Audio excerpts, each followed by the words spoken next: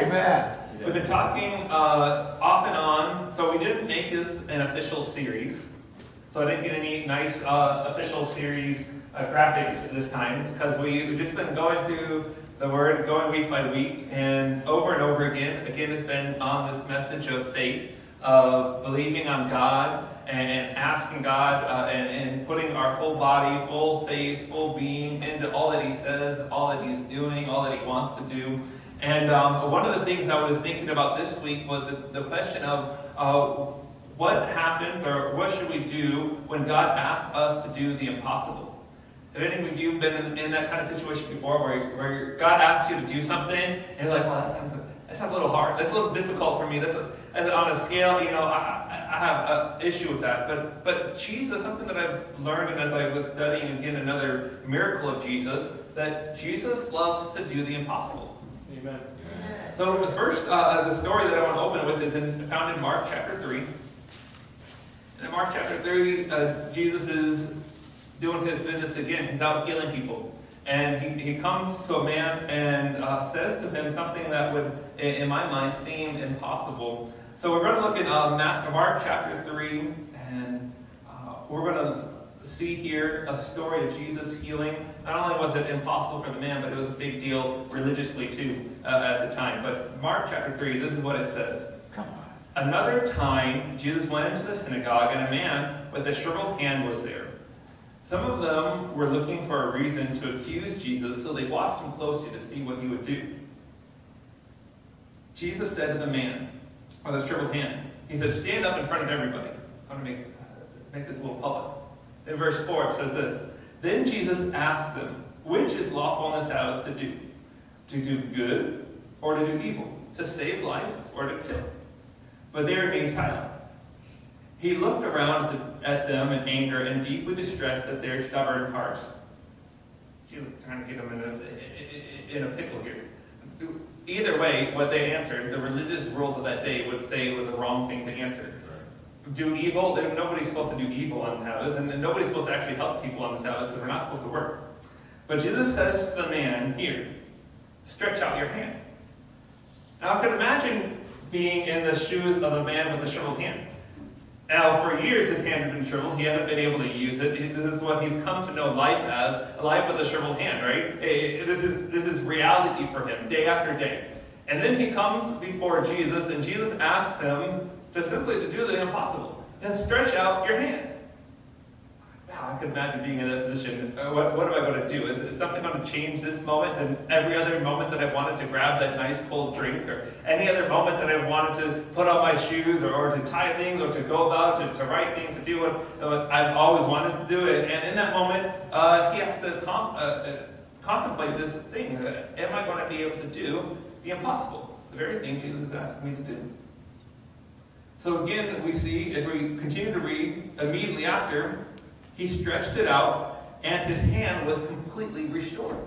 So immediately after God asked him to do the impossible, then we find that he's able to stretch out his hand and do the impossible. He's able to stretch out his hand, and his hand is completely restored to health.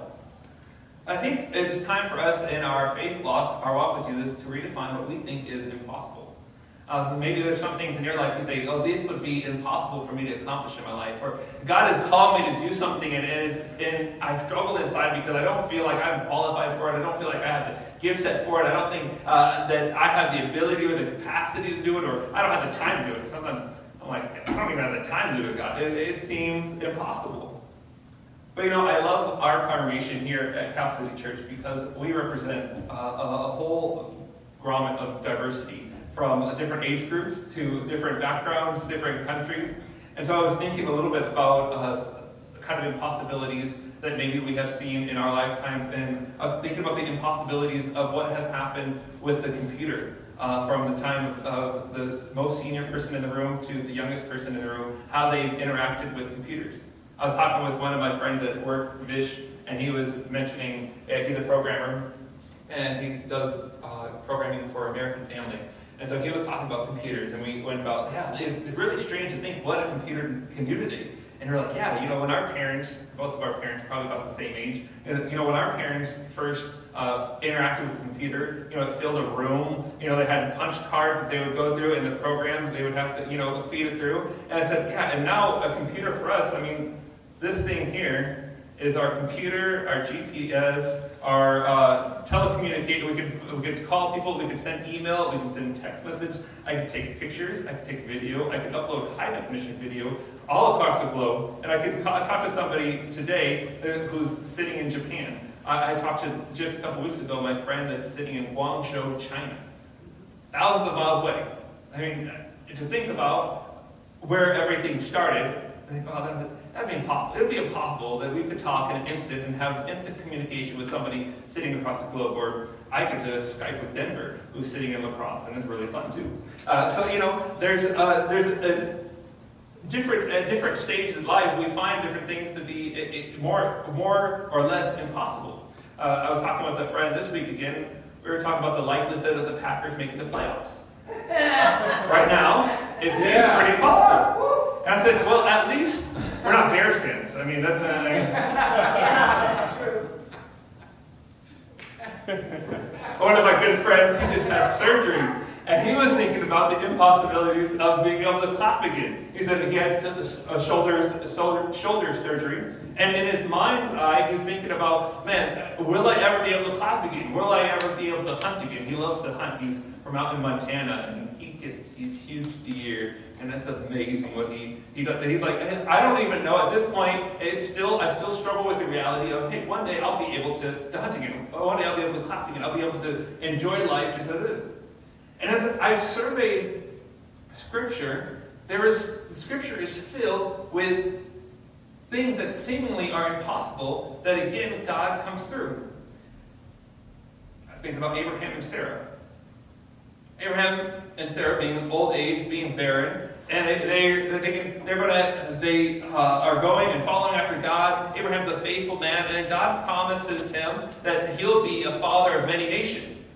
And this was such a ridiculous thing, such an impossibility in Sarah's mind that she even scoffed. She laughed at the idea that, hey, one day we, in our old age, will all of a sudden be able to father many nations. And that requires God that I would actually have a kid. That's like prerequisite for us to be fathers of many nations, that we would have a kid. In their old age, they said, we're already old. How can this be? And then it got even, in my mind, more impossible for Abraham and Sarah, because the promise didn't come to pass at that moment. Time passed. And as time passed, of course, sometimes I get thinking, you guys get thinking too? God says something to me, you're like, Andrew, this is going to happen in your life, and then a week goes by and I get impatient. You guys have more patience than me, I guess. Okay, so a year goes by and I'm like, wow, I still haven't seen this. For Abraham and Sarah, at one point, it's 14 years. They haven't seen this promise. They've given up, and they get a visitor. In Genesis, it's recorded in Genesis chapter 18, verse 14. And the visitor, he poses this question to them. He asks them, is anything too difficult for God? And he says, in a year, I want to come back, and you're going to be with child. Is anything... With time going by, it's a difficult thing. 24 years, about 24 years, by the time Abraham was promised, to the time Abraham and Sarah have a child, it's taken a little time. Moses, being 80 years old. I'm still a young guy. I still call myself a baby around here, around the church. But I know we have some 80-year-olds. Part of Catholic City Church. At 80 years old, God visits Moses in a bush, and he tells Moses that he's going to go and he's going to deliver millions of Israelites out of Egypt. And he has something that he finds impossible. I remember being young, when I was in first and second grade, I used to go to speech therapy.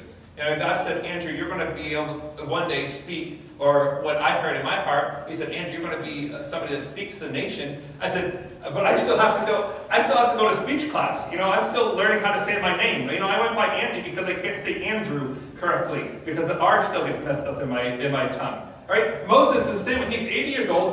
He's already, he's lived a little bit. He's already, done some things. He's multiplied and had a life. And he visits with God, and God all of a sudden says, hey Moses, you're going to go before the most powerful person in the world, and you're going to declare that these people are going to be set free. And what does Moses say?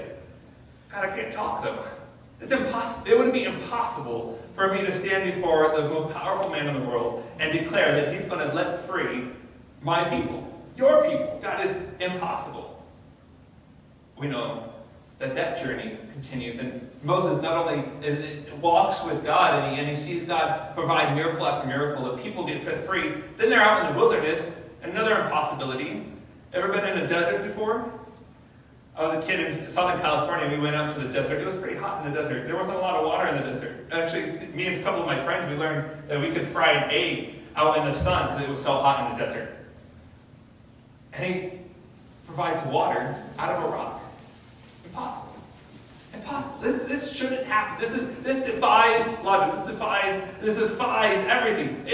Bread in the morning, they get food. Every morning, wake up, they have enough food. Gideon.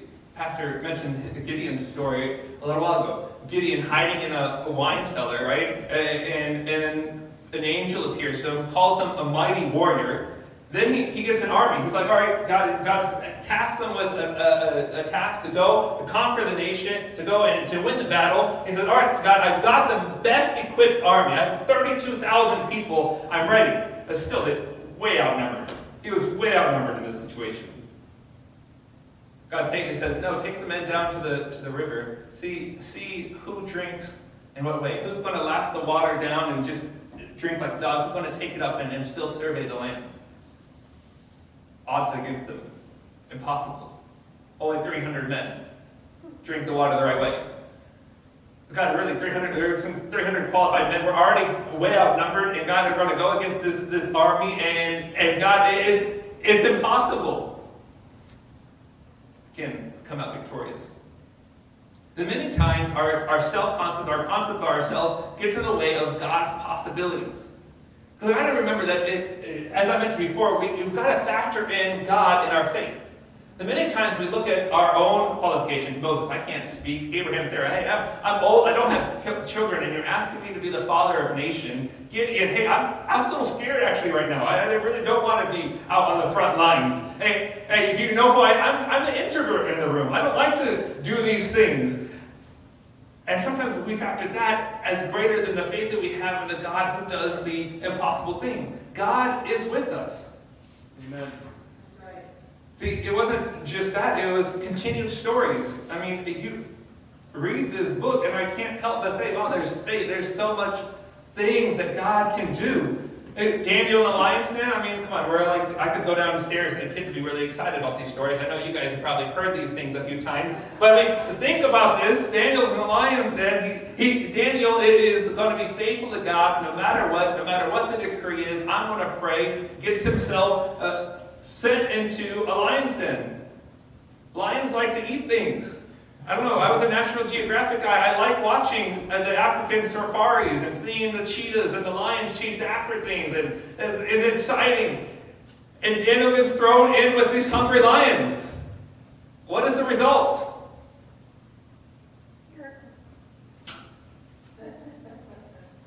It's impossible. It's impossible. Getting ready to celebrate the Christmas season. God visits Virgin Mary by angel with the decree that she's going to be a child. The child that she's going to bear is going to be the Savior of the world. The most glorious, wonderful, beautiful gift of all, right? That we could again have unity with God. All was going to come through an impossibility. And I love the angel's encouraging words. Let's turn here to Luke chapter 1.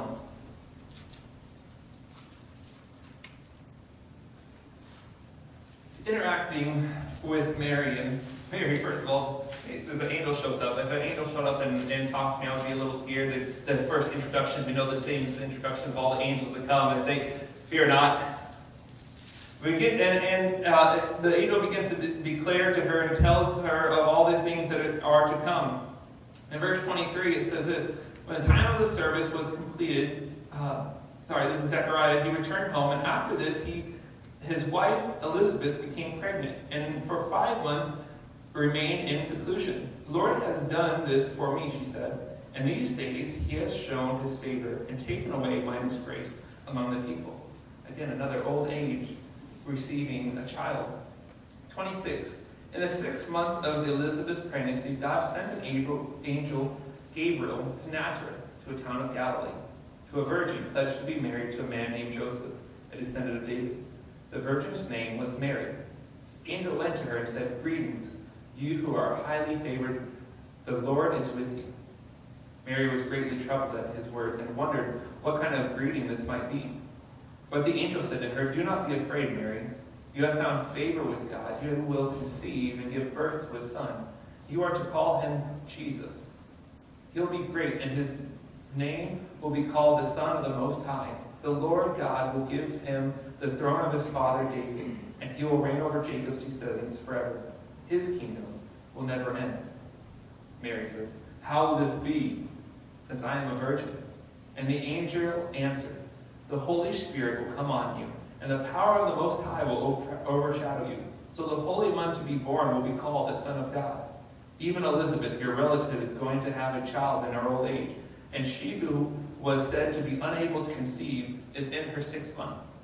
Verse 37, the kicker, the grandiose thing. 37, "For no word from God will ever fail." True. 38, "I am the Lord's servant," Mary said. "May your word to me be fulfilled." And the angel left her. In Luke chapter 1, verse 37, the other translations will say, "For God is with you, and with God nothing shall be impossible." Amen.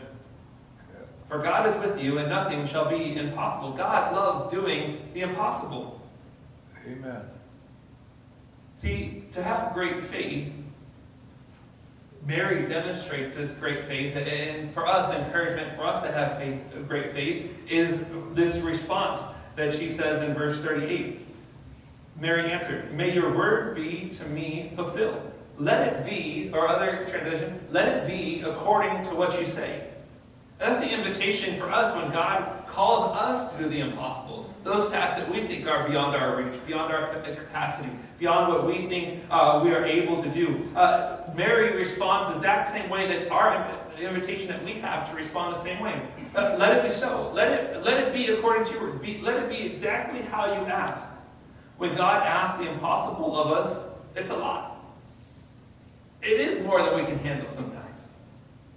Andrew, you're so smiley when you say that. But it is. It's more than we can handle. But the beautiful thing is when he asks of us the impossible, he comes through and we get to see the impossible become possible. And then our faith begins to build. Then when we read these scriptures, we see over and over and over again these stories of how God asks the impossible, and the impossible is accomplished. My faith increases. And the next time I face something, or the next time he asks me something, I think, wow, God, you did it before. I know you can do it again.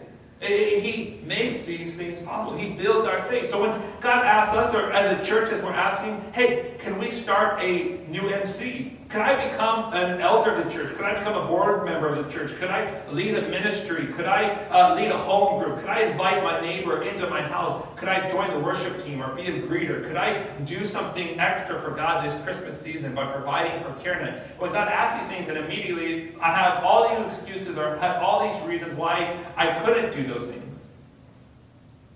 We must remember that God is with us.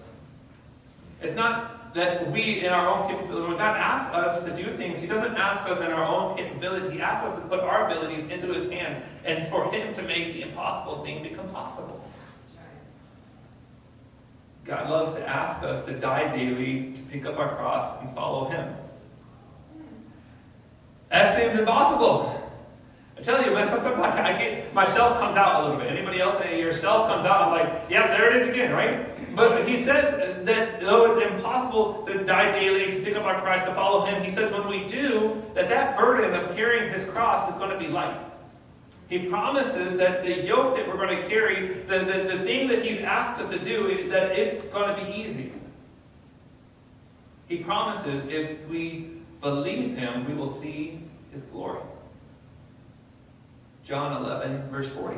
If you believe, you will see the glory of God.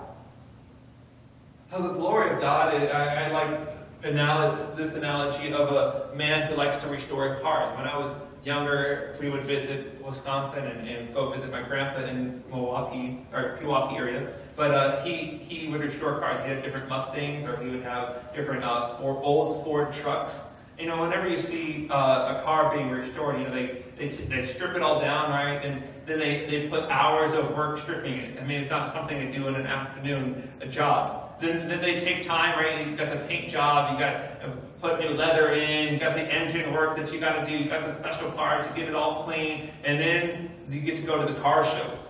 Anybody like going to car shows? I enjoy going. Every once in a while I go and they look at all these cars. I'm not a car guy in the sense that I know, what like a 250 Chevy, whatever thing is, or I don't know like how many manifolds it has or anything like that, but I like looking at them. I'm like, wow, these are really awesome looking cars. Or hearing the sound of an engine roaring, I'm like, yes, I could do that. I could get involved with that. But the analogy, when we talk about glory, what does this sense of glory mean? When these, whether it be somebody that restores cars or does woodwork or whatever the case may be, they say this car is their glory. It shows their workmanship. It shows their effort. It shows who they are. Their character is revealed, and their diligency and their attention to detail is shown in what they do. The glory of God, if we believe, we will see the glory of God. We will see His character. We will see who He is. We will see the details of who God is by what comes about when we believe Him for the impossible. We typically respond, and God says, if you believe, you will see the glory of God. We typically respond by, God, show me your glory, then I'll be able to do what you asked me to do. Show me how great you are. God, do this for me. We went over the story of Jesus multiplying the food, right? And they wanted, right afterwards, they wanted Jesus to show him another sign. He's like, Jesus, you showed our forefathers signs. You provided them bread and all these kind of things. What's your sign to us? And I always laughed at that passage of Scripture because he had just healed all their sick. And they're still asking him for another sign. But I fall into this category too sometimes. God, remind me. God, show me. God, I want to see who you are. I want to make sure that there's a guarantee that when I step out to do this impossible thing, that you're going to come through. But God's first question to us is if we would believe. Only those who have faith and believe will see His glory. We'll see the outcome. We'll see the impossible become possible. Only those who are willing to go forward in faith, obeying Him in any way, they'll get to see the miracles. Because that's at the moment, the moment of faith, the moment of going forward in belief is when we go and step outside of ourselves. When Moses finally said, yes, God, I will go, I will speak. When Daniel, he said, you know what, no matter what he's going to say, I'm going to pray. No matter what's happening around me, I'm going to go and I'm going to be faithful. He begins to see the miracles. He begins to see God. Because he stepped out of himself and went into who God was. This is the promise. But the God of the impossible will be asking the impossible from us. He'll be asking us to go a step further. He will be asking us to go a step beyond who we think we are, who we think we're capable of. Outside of our capacity. There's a more reasonable person that you could ask God. But remember, with God, nothing is impossible.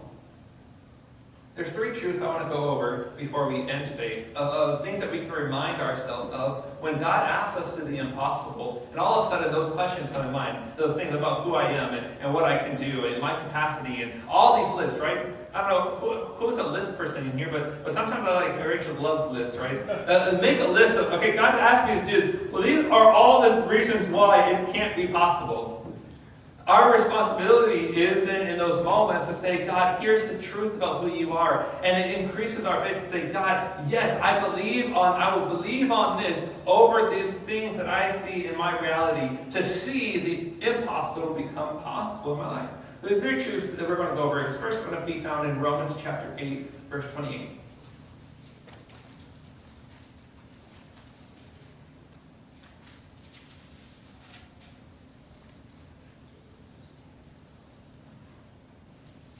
Romans 8, verse 28. And we know that in all things God works for good for those who love Him, who have been called according to His purpose. Sometimes I get really sinister in my note-taking, and I'm like, oh, should I say that? But I'm like, the prerequisite here is those who love them. So if you don't love them, warning to you, things may not work out. Okay.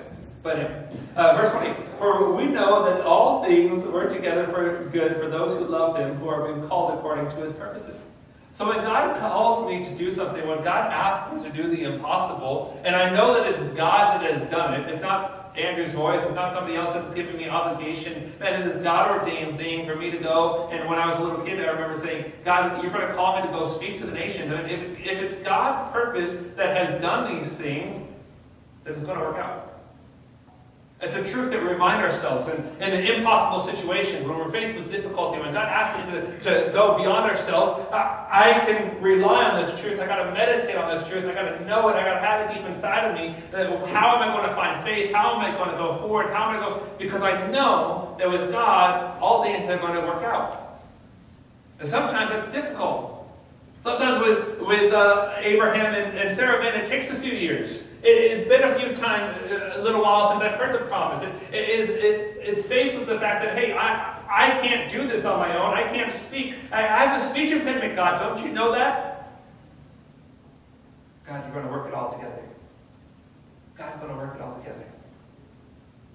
Let's have this truth deep inside of me to combat any lie of the enemy. We know this as a church, but it's a reminder that the enemy only speaks lies. The Bible says that that's his native tongue. So when he speaks to us these lies about who we are, we must again remind ourselves of the truth of who God is, that he is capable. Amen. And that he works all things together for those who are called according to his purposes. A second truth that we here would be reminded of is found in Isaiah chapter 41. If you turn with me there, or flip it on your phone.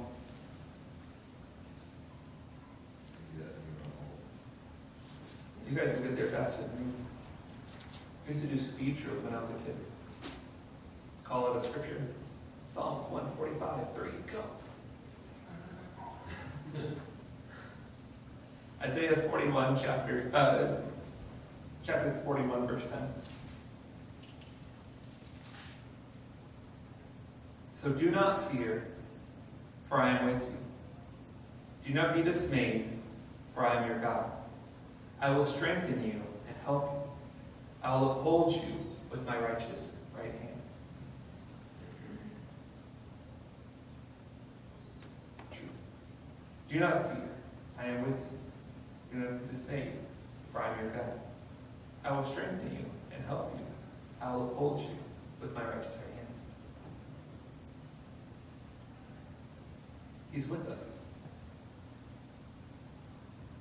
He doesn't ask us to do the impossible things in and of ourselves. I like the song we sang today, that he's asking us to throw ourselves upon his grace. That means to throw ourselves upon who he is. And say, God, all that I am, I know I can't measure up, I can't do it on my own, I don't have the ability, but God, I'm going to throw myself upon you because I know that you're able to do the impossible thing. When he asks us to do the impossible thing, he knows that we can't do it. He knows who we are. But our confidence must be in who he is.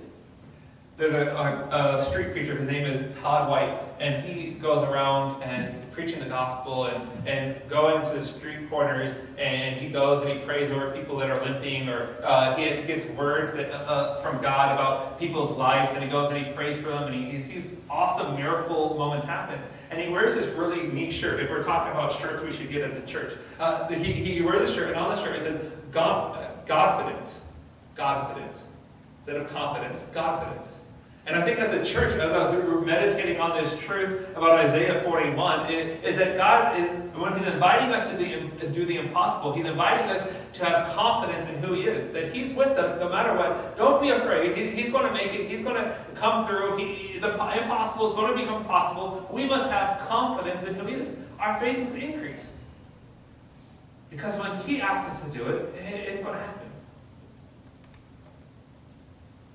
Last truth. The first truth is that he works all things together.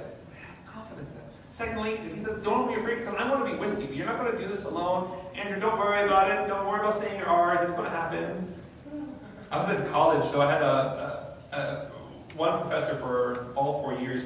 I did preaching with my major. So I said, God, if I'm going to be called to speak to the nations, or I'm going to be called to speak on a regular basis, what degree should I get? I should get a degree in preaching or in public speaking. And so I had one professor as a freshman year, and then I came back as a junior year. And in between there, I hadn't interacted with him much.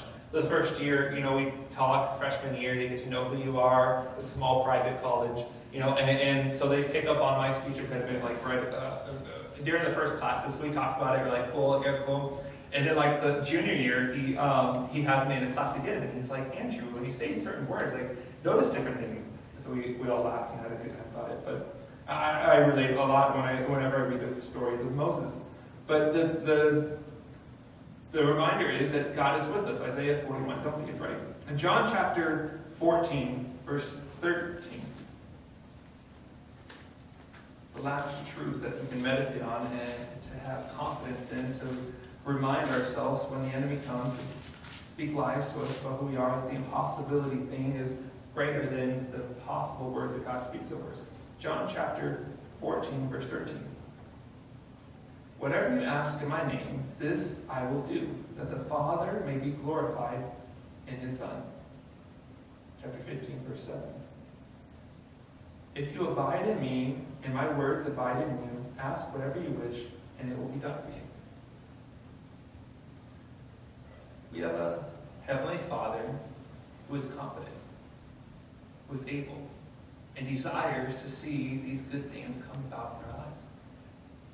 I love the fact that God asks us to come to him. He's not a God or a Father that's too busy. He's not a Father who's annoyed with us. He's not so holy that he doesn't allow dirty things to come and to be close to him. He doesn't want to keep everything so neat and so tidy that if we come in, we think that we're going to distract him from what's going on around him, that he's going to get annoyed. No, we have a Father in heaven that loves to answer our prayers. That loves for us to come to speak to him, that loves to come and help us, and to figure out exactly what we're going to do, to figure out exactly the direction that we need, to solve the problem, to be the big guns in the room. I had fun playing Legos the other day, building bigger guns than the other person. It was really fun. Some guns are bigger, they have bigger destruction matters, and some people can only get hit once, and they die, but other people get hit twice and they don't die. So it's really fun. But I was reminded that I'm thinking about this in John 14. We get to invite God, the big guns, in. When I was younger, I loved watching Dad. Being military, he would always be working out, or he would do push-ups. I always thought it was really amazing how big Dad's muscles got. When everybody else worked out. I think, man, Bobby works out. Yeah. Bobby's done. But I mean, and you get it.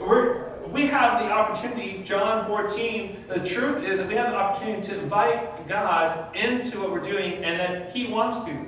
He wants to, because He wants to be glorified. He wants to get the credit. He wants to get the credit for the impossible things becoming possible. Like, that's His business.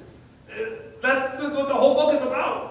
It's God doing the impossible. God uniting things. God restoring things. God making things whole. And so this morning, if there's anything in our lives that we think is hopeless, we say, no, God is the one that works all things out. God is the one that's always with us. God is the one that loves to come and interact with the things that are on our heart. And that this morning is what I want to leave you with. That there is faith. Have faith. I've said this is going to be our theme over and over again. I don't know when it will end. To have faith. That God is able to do it. God can do it. And He's asking you to take part in it. So when God asks you to do something that's impossible, no, He's not asking you to do it. He's saying, I'm going to do this. Do you want to come with me? I want to do it. Can I do it through you? The impossible things that you face in your life are not impossible for the one that created the universe. The scripture says that all these things were written that we would believe. That we would believe on it. Amen. Why don't we stand this morning? I want to invite us all to stand. I don't know where you're at today. Maybe you said, man, God just asked me to do something impossible, and I don't have the time, I don't have the talents, I don't have the capacity. I think somebody else would be more qualified to do it. I don't know what excuse that you've given to God. But God said, you know what? No, I want you. I want to do it through you. Or maybe you're faced with an impossible wall, and there's some difficult thing standing between you and what you think things should be like. And you said, you know what? I don't know how I want to get over this. And God said, you don't have to get over it. Invite me into it. Invite me into it. You've invited me. You love me, and I want to come through. I want to come through for you. And for that this morning, I want you to hear that from the Father. And I want to come through for you. I want to be there for you. I want to get it done. I want to get it in the mess. I love inviting Dad into things. You know, I couldn't get things unscrewed. Or I couldn't untie things. Man, Dad, could you come and muscle that for me? Yesterday, that was fun. Denver got the can open. And inviting God into it.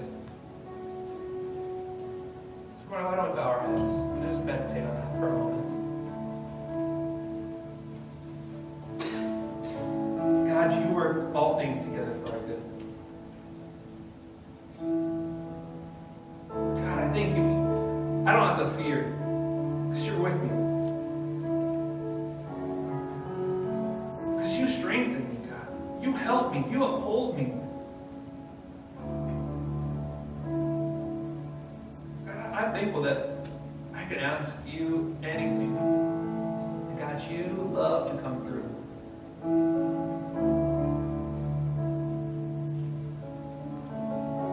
Father, I thank you that you're calling us as individuals and us as a church to do the impossible, to go forward in you, to take steps of faith.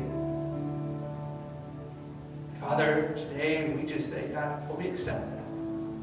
If that's you this morning, you say, yeah, God, I accept that. I accept that journey that you're calling me to. I just want you to say that to the Lord. Yeah, God, I accept that. Like Mary's, I'm a virgin. I don't know how this is all going to work out. You're the Savior of the world, but let it be so. Let it be, just like you said, God, let it be true of my life.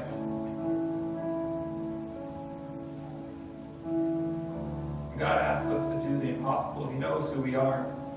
He's really inviting himself into our lives and into our situations.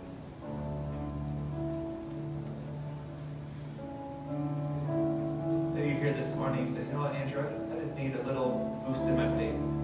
Andrew, would you pray that God would increase my faith, increase my belief in his ability to come through? If that's you this morning, Andrew, would you pray with me? I just invite you to raise your hand and say yes. In front of me and in front of God, you're saying, God, I need some faith. I need my faith increase. God, I need you in who I am. Yeah. I'm going to pray, and then I invite you to just respond this morning. It's got done a little early. I want to invite you to respond and say, God, yeah, come increase my faith. So this altar area is the time we can come before God and ask him anything. He's not annoyed with us. He's not in a rush. He just wants to listen to us and to respond. So let me pray, and then we can respond to him. Father, I thank you this morning for your word. I thank you that your word gives life. God, it increases my faith. God, it gives me joy. God, it makes me excited, because when I read about you, when I read about all these stories, Father, it shows me how great and how good and how glorious you are.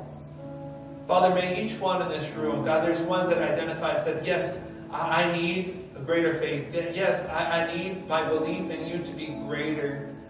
Father, Lord, we recognize this morning that in you there is endless possibilities. Father, I pray for every individual today. Father, every family represented today.